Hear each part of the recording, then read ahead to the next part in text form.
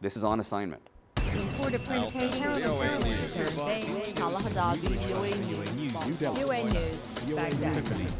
News. Hey everyone, I'm Alex Villarreal here with Imran Siddiqui, and we're taking you on assignment. We'll talk to VOA's religion reporter about life in Cuba and what really went on during the Pope's recent visit. One of our economic reporters joins us to talk about changes at the World Bank. You'll hear from VOA's Tibetan service chief on the fight to free a filmmaker imprisoned by China. And later, a VOA online project creating a community of conversation around the Middle East. These are the stories behind the stories, so let's go on assignment. It was a historic visit. Pope Benedict traveled to Cuba last month, marking his first official trip to the communist-run island. VOA religion reporter Jerome Sokolovsky and news photographer Mike Corneli were there for what was also their first official visit. Let's take a look at their report. In his homily, the pontiff spoke of his joy at the recent increase in freedom given to the Roman Catholic Church in Cuba. But he also referred to the isolation of a country that has been under a U.S. embargo for the past 50 years. Cuba and the world need change, but this will occur only if each one is in a position to seek the truth and chooses the way of love, sowing reconciliation and fraternity. Before arriving in Cuba, Benedict called on the government to recognize that Marxism, in his words, no longer corresponds to reality. Marxist revolutionary heroes Ernesto Che Guevara and Camilo Cienfuegos looked over their shoulders as they prayed to God. It was hot, even for Cubans, and it was hard to see from so far away. But it was still meaningful for Clara Martinez. Having the Pope in Cuba is very important for religious people. I think it's an unforgettable experience and may be the last time. So the Pope's message on his visit was calling for freedom and openness, but you talked to some dissidents who said that sort of the opposite was occurring. Right. We met a group of dissidents who talked about having been arrested or being kept at home with the police outside so they couldn't leave their homes. Many said that their cell phone service was cut off, and they said that this was a campaign, an effort by the government to silence them during the Pope's visit, and that did contradict with his message. I heard the cars start moving with an incredible speed, and when it turned like this, they grabbed me and shoved me inside. Meeting in the shaded garden of one of their houses, these dissidents share what happened to them while Pope Benedict XVI held Mass in Cuban cities and met with Fidel Castro. And Ioannis Sanchez wants to hear it all. Sanchez publishes a blog called Generation Y. My blog doesn't draw on political or academic analysis. It's about the feelings, impressions, and observations that I draw from my daily life. But those reflections have been deemed counter-revolutionary by Cuban authorities. Her blog was blocked in Cuba until last year, and Sanchez says she's suffered retaliation. During the Pope's visit, some of these young Cubans were taken to jail, others were put under house arrest, and many of their cell phones did not work. But one thing they're convinced of is that the future of Cuba is in their hands. You've covered stories all over the world, but what was unique about shooting in Cuba? You know what strikes me right off the bat is when you go somewhere where there's not a lot of advertising, and you ride around and the only billboards you see are the occasional billboards that will say Mas Socialism or something like that, a political billboard, and there aren't the level of commercialization of stores and signs and businesses that you see here, and that's striking. And then the other thing is that it really, okay, so we only saw a minute fraction of life there in the week that we were there. But it still strikes me that there was not a great deal of disparity of wealth and poverty. It seemed that everybody was pretty much in the middle. At least everyone we saw. I mean, I remember before I went looking at some reports that have been done from Cuba previously, and you see the Cadillac Fleetwoods from the 1950s, or the old American cars.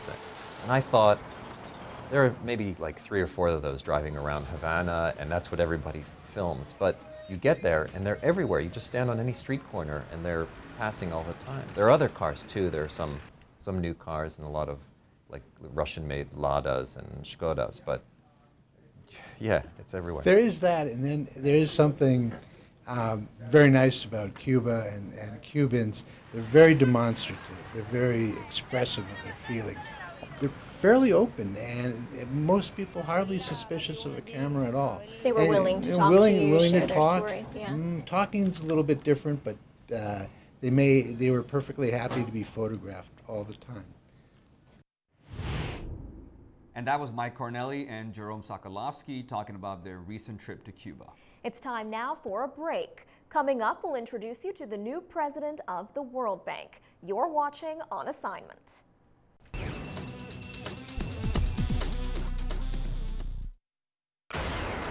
Border Crossings is on the air. From VOA Music Mix. When I come in the morning, I'll go to my computer and I'll check our email to see what requests have come in over the night. This is how we start the show. This one is from Rwanda. His request is for If I Had You by Adam Lambert. I'm looking up Adam Lambert News singing by request for Kumator Abo, who is joining us in Rwanda.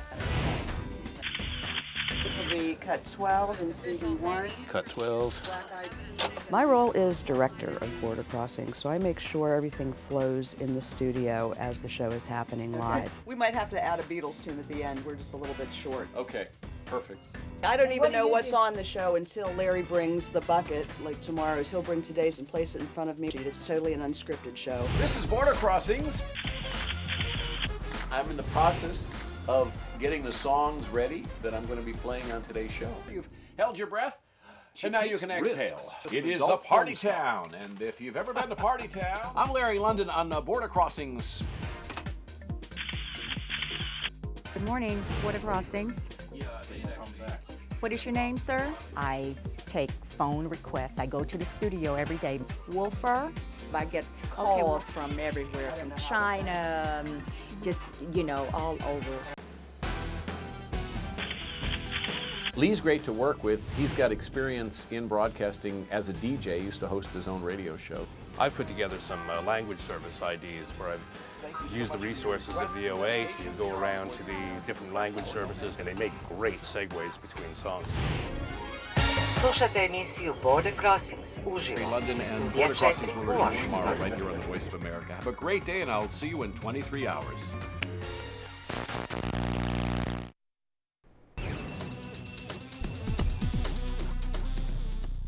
The new head of the World Bank is global health expert Jim Yong Kim, a doctor from the United States who President Obama says he is confident will be an inclusive leader of the top development lender. VOA's Jim Randall is here to tell us more. Jim, with Dr. Kim, what is it that he brings to this position that makes him different from those who came before him? He's the first doctor. He's the first Asian American. Most of the previous heads have been higher-level diplomats, foreign policy experts, business experts, those kinds of people. He's different. As a doctor, he's been in the third world. He's been in Peru and Haiti and all over Africa doing work on multiple drug-resistant TB. It's very difficult to come up with a way of treating this terrible disease in a place where even drinking the water can make you ill. He's worked around that, and he's figured out ways to make those things work. He headed the UN effort to fight AIDS. And so he has some real-world, nitty-gritty, on-the-ground experience in one of the key areas of development. Now, the critique of him from some of his other people is that the fundamental purpose of the World Bank is to increase global growth so that you can pay for better health care and schools and infrastructure and so on. So it'll be interesting to see if he's able to do that. Well, we'll definitely be following him closely. Let's take a look now at Jim's profile of Dr. Jim Yong Kim, the newest president of the World Bank. In all the problems that I've taken on, I haven't come at it from a purely philosophical or political perspective. On one level, I'm a very practically oriented physician that's trying to solve problems so that people can live. In a preview of his approach at the World Bank, Dr. Kim analyzes the U.S. healthcare system, urges officials to focus on data and results, and calls for a new approach. It's getting so bad that we think that finally there will be enough pressure so that we have to act. Unfortunately, for about the last 20 years, we've been saying that. Critics say the World Bank deals with far more than just healthcare, and they question whether Dr. Kim has enough experience to boost global growth to pay for improved healthcare, education, and infrastructure. One economist says the president of the World Bank needs to change its feudal culture and focus on core economic issues.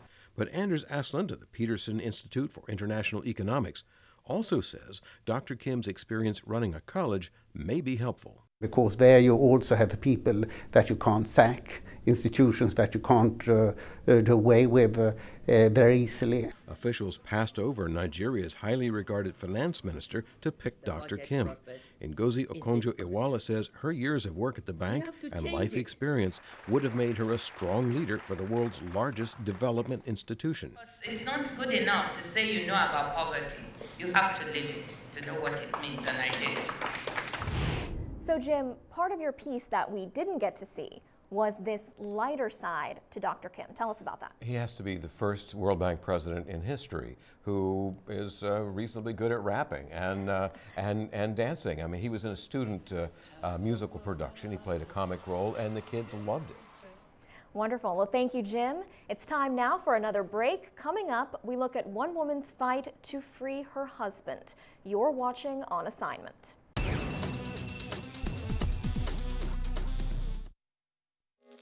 This is the Voice of America. Take a picture for it was extended.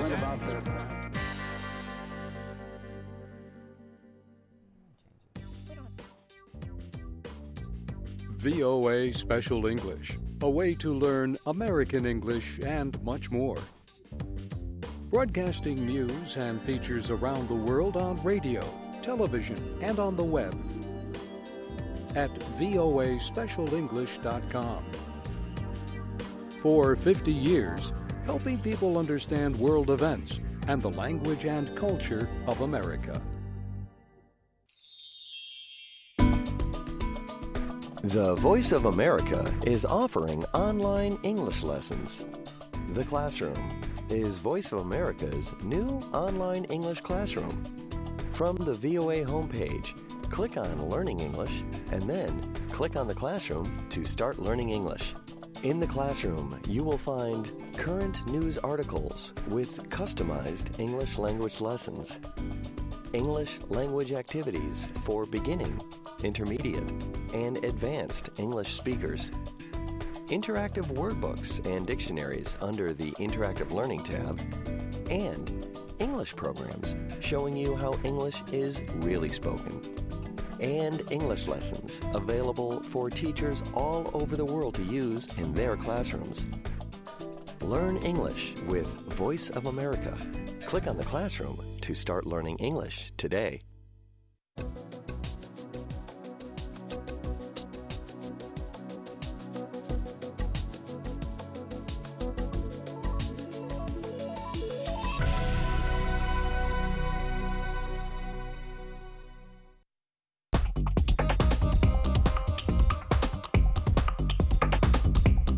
We turn now to the self-immolation protests and tensions in China's Tibetan regions. As China steps up efforts to silence dissent, activists are trying to draw attention to the Tibetans' cause. Yeah, one of those speaking out is the wife of imprisoned Tibetan filmmaker Danda Wangchen. On Assignment's Philip Alexio talks to Losang Gatso, head of VOA's Tibetan service, about Wangchen, who's been in police custody now for more than 4 years. Danda Wangchen's troubles began 4 years ago while producing a film about Tibetan concerns about life in China. Chinese authorities saw the documentary as a threat to Chinese rule. Wangchen shot leaving fear behind in the run-up to the Beijing Olympics and was later sentenced to 6 years in prison. Lam Tso has been trying to raise international awareness of her husband's case for several years. She spoke recently at a rally in New York and expressed fears to VOA about her husband's health. It's been 5 years since I've seen him. I've not heard his voice since March 17, 2008. What is in this film, in this documentary, that is so controversial, at least from China's point of view? There's actually nothing controversial about it, but it's in the context of Tibet and China, which, and you have to remember also that the film was made in 2008. In the spring of 2008, saw the largest sweeping protests throughout Tibet since the 1950s, 1959. Over 150 mass protests throughout Tibet, asking for greater freedoms, demanding for the return of the Dalai Lama, and for greater religious and cultural freedoms. You have to also remember that the Olympics are coming up towards the end of the year in 2008. And I think Thundup Wangchen had this insight, this very, very simple insight, because China has repeatedly been saying that the case of Tibet cannot be represented by exiled Tibetans or the Dalai Lamas or any Western nations and NGOs and human rights organizations, because Tibetans are happy inside Tibet and inside China. I think Thundup had this insight. He'll just go speak to farmers and nomads and business people around Tibet. He'll just ask them, are you happy? What do you think about the Olympics? What do you think about the Dalai Lama? What do you want and what's missing? So these people basically, and if you watch the film, it's just remarkable. You just see people in their environment, in their houses, out in the fields, at their farms, just saying they are not happy, they're extremely oppressed. Ladies and gentlemen, His Holiness the 14th Dalai Lama, Tenzin Gyatso. They want the return of the Dalai Lama to Tibet and the environment, political situation in Tibet to change so that he can return, going to the people, and this is what's so controversial for the Chinese. What does a reporter, a correspondent, journalist go through when they might go to Tibet and report on any particular story? The two of the most dramatic protests that happened inside Tibet happened during organized press tours by the Chinese authorities. One inside the holiest Tibetan temple in Lhasa in 2008, and one at a monastery 1,000 kilometers away, and the protests erupted in front of the cameras. So Tibetan areas, especially areas of unrest inside Tibet, are completely banned for reporters. This is actually is not in keeping with the Chinese authorities' promises to foreign correspondents inside China during the Olympics. That correspondents are supposed to be able to travel to any part of China given prior notice to do interviews and to speak with people, but it's not possible inside Tibet. Yeah. Who contacted who for this story? Well, we've known of Lam Tso's presence in exile. We've known obviously of Thundup Wangchen's film for the last several years. So this year she's been invited by various groups in Europe and here in the States to come and speak about her husband's project, about her husband's situation now. And she was here in DC actually testifying on the Hill. While she's out campaigning and her husband is imprisoned, can that make things worse for her husband? Well, this is exactly, we asked her this, and we have this dilemma every time we bring up an issue of a political prisoner. Are we helping or hurting the case of the person in detention? In her feeling, she's made up her mind.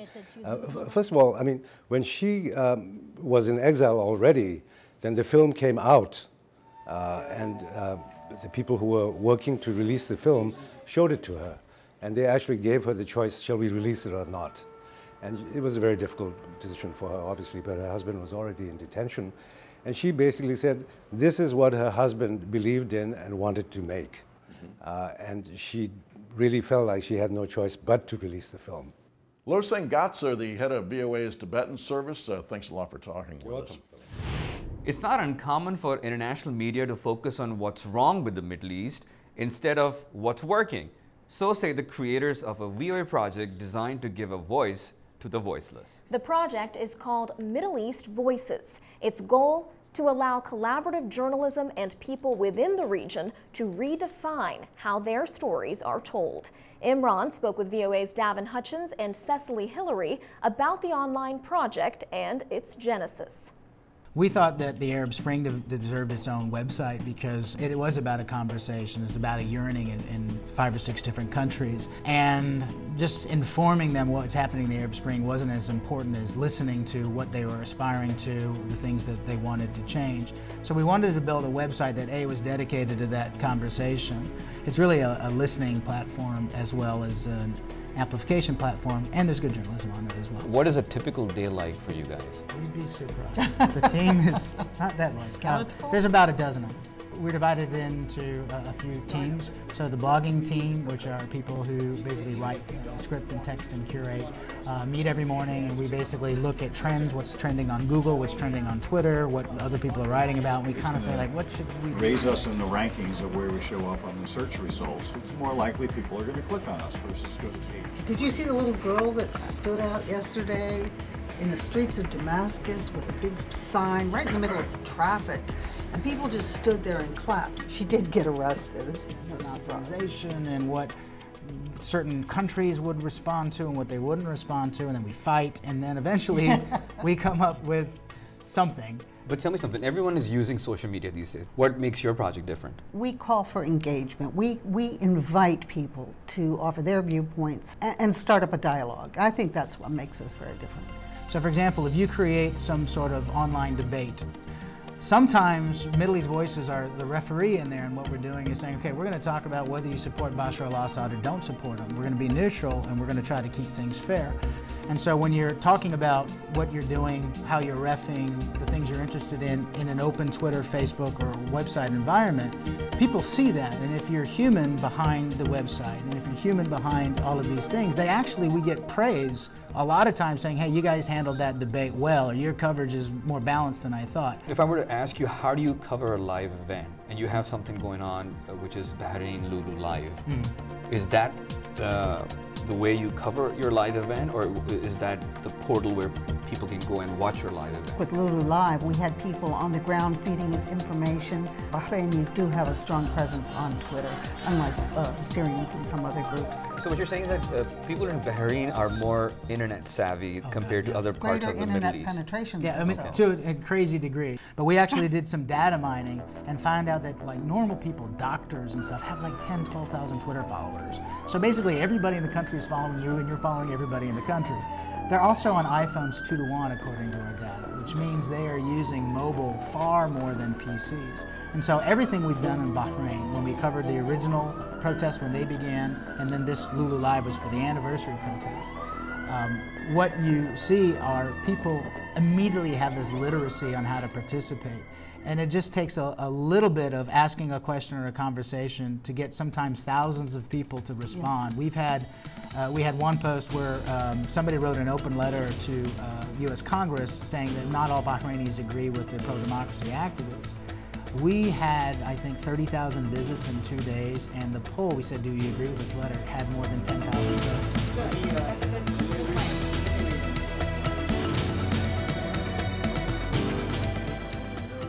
So we wanted to give you a fair idea of what we do when we do a day of story for Middle East Voices and trying to get our audience, our core audiences, to talk back to us. Bahraini government is being criticized for being a major human rights violator. What we try to do is to talk about a conversation already happening, give it some context, amplify it a bit, and then continue that conversation. So we have also included an open letter that was penned by various rights organizations. The final post will look like this. Our headline is "World Criticism of Bahrain Mounts, but is it fair?" And then what you have is usually we'll have a poll that's very clear. We want to get the conversation going with the Bahrainis.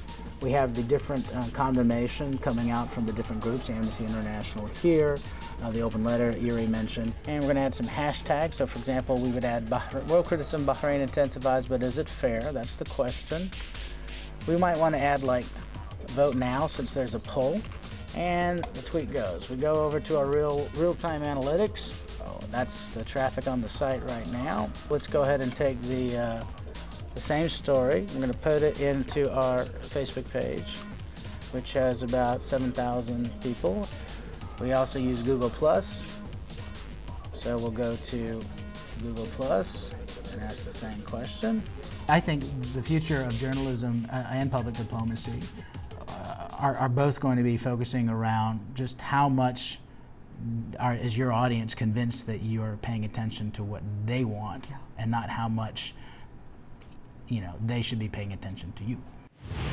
That was VOA's Davin Hutchins and Cecily Hillary talking about VOA's Middle East Voices project. You can check it out anytime at MiddleEastVoices.com.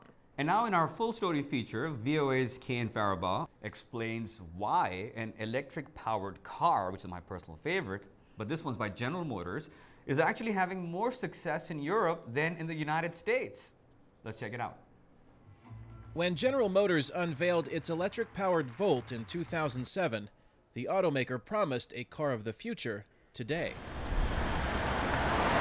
But since the Volt went on the market last year, sales in the United States are underwhelming. I knew the technology would take slowly in the public. Right there, standard 110. General Motors vehicle line executive Jim Federico says despite missing a sales target of 10,000 vehicles last year, he is not disappointed. There's still a lot of learning of the public what it's all about. The more people that buy them, the more they tell others, and the better it does. But selling 8,000 year one, I'm quite pleased. Volt sales dipped after federal investigators focused on possible post-accident fires in the car's battery compartment. But they closed the case earlier this year, finding no defects. Popular Mechanics magazine automotive editor Larry Webster says GM set the Volt sales targets too high, particularly given its price. He spoke to VOA via Skype. I mean, it's $40,000, and essentially you get the same size car as something that costs $20,000. But customers are warming to the Volt's European cousin, the Opel Ampera. Almost identical to the Volt, the Ampera went on sale in Europe in February. So far, GM has received about 7,000 orders. GM's Jim Federico says the car's initial price has to be higher to help pay for the new technology. He says the more Volts that sell, the lower the price becomes. So it is our best shot to bring in the true buyers that are after this and willing to pay for it. As we continue to evolve the vehicle and develop it every year, we will continue to get cost out of the car and be able to realign the price. Popular Mechanics Larry Webster says the bigger challenge in marketing other electric vehicles is changing the automotive culture in the U.S., where long-distance driving is common. The Volt can go about 75 kilometers on a charge. I think in this country we value our ability to travel freely, and electric vehicles certainly curtail that. But gas-guzzling vehicles are becoming less appealing to U.S. drivers as gas prices soar above $4 a gallon. Kane Faribaugh, VOA News, Detroit, Michigan. And that does it for this week's episode of On Assignment. Join us again next week when we look at the work of a VOA journalist online in Moscow. And you can visit us anytime on Facebook and at Twitter at VOA On Assignment. And our episodes are also on the program tab at voanews.com. Until next time, from all of us at On Assignment, thanks for watching.